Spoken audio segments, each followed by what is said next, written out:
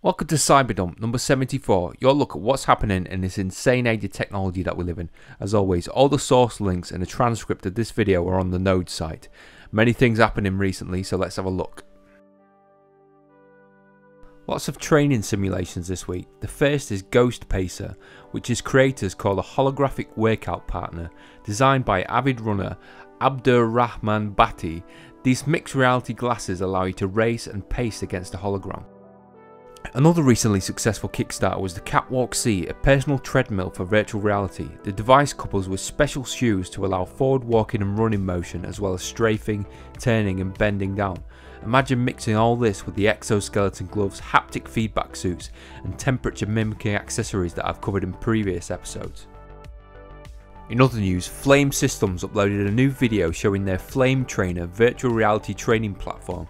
The system incorporates a custom breathing mask, heat suit and hose to train firefighters for a range of scenarios. I wonder if this kind of physical training, especially for uncommon situations, gives an advantage over just reading about what to do. Facebook's Reality Labs have been doing some very interesting work lately. Recently, Douglas Landman, the Director of Display Systems Research, gave a presentation where he detailed a new technique for headsets which uses folded optics and an electronic varifocal module which has no moving parts. This allows for on-the-fly focusing and zooming directly in the headset. In other research news, a patent application that Valve submitted a while back was officially published the other day. It details a wireless VR system which, outside of regular head and controller tracking, also streams video in real time with electrically steerable antennas. I wonder if this sort of thing will be another step in making headsets smaller and lighter, basically turning them into low latency transceivers and offloading the computing to external devices. More wireless related news, the FCC recently granted authorization for Wybotic to start using their 300 watt wireless charging system. What's interesting here is that this system can both charge robots and drones, allowing for further automation. Imagine electric cars having this feature built in, where in order to charge you simply park in a certain spot.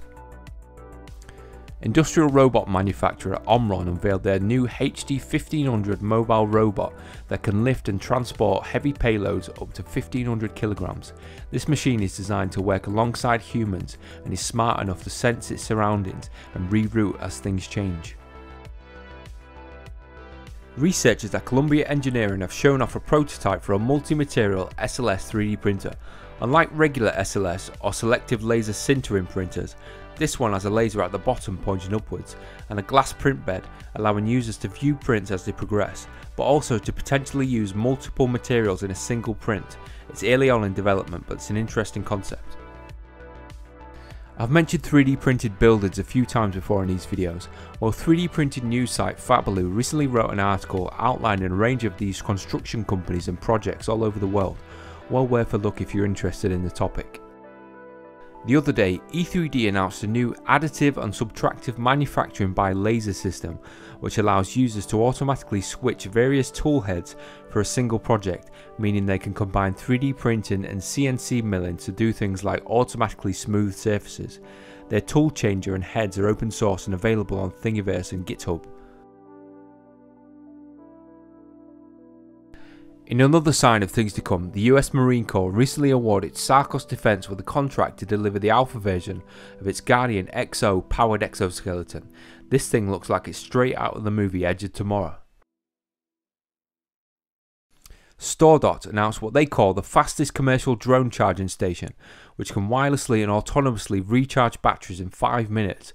This seems like similar technology to the Wybotic system I mentioned earlier, but StoreDot have also developed custom batteries that can charge up to 12 times faster than regular lithium-ion batteries.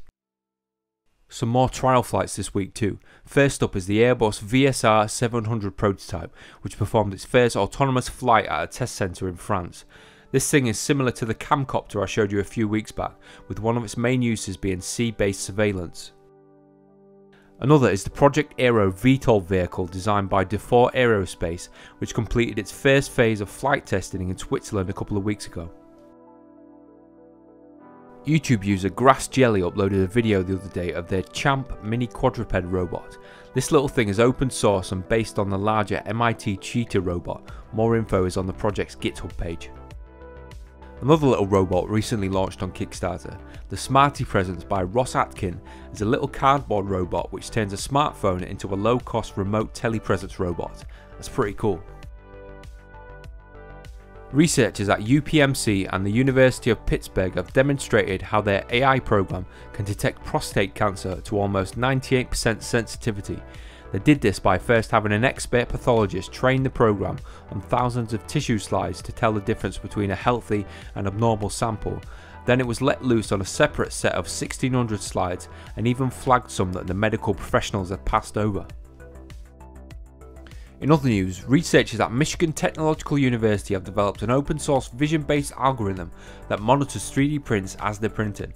It uses a single camera and basically superimposes the 3D STL file over the print, comparing and looking for any errors.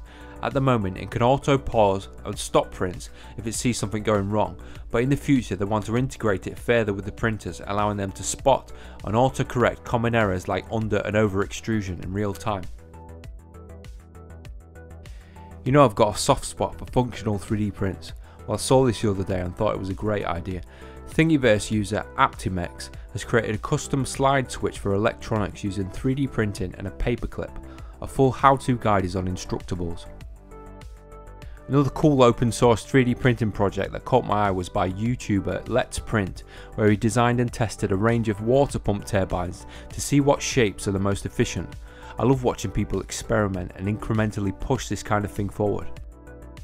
I also saw this PCB stencil printer, which seems like a very handy tool for aligning stencils, allowing you to accurately apply solder paste to lots of circuit boards. There's a guide and files to create your own on the Dengler Mechatronics site. Anthony Camus, a final year industrial design student at Loughborough University, has designed the Thea, a handheld device which helps visually impaired people navigate, much like a guide dog would. The Thea is voice activated, can automatically plot routes and uses a force feedback system and sensors to steer the user in the correct direction. Alright, that's it for this week. Something else I've been wanting to change up is the thumbnail for the Cyberdump series. I think I'm over the toilet phase. I want to do something else. I was thinking maybe a futuristic dump truck dumping out robots, drones, etc. Anyways, I know some of you are 3D designers and animators. If you want to help me make a little intro animation in the same isometric line art style as the other content, get in touch. Let me know how much it would cost for like a 10-second animation and put Cyberdump intro in the subject line. Another thing I wanted to ask you all about was channel memberships. I got a notification recently that this YouTube channel was now eligible for them, and I wondered what you thought about me turning them on. Any extra support would definitely be helpful and allow me to concentrate on making more projects and working through the mountain of ideas that I've got. I'm not sure what perks I could offer, but I'll think about it. Obviously you don't have to, everything I'll make will always be free, but let me know what you think. Anyways, thanks a lot for watching, I appreciate you all, and I'll see you in the next video.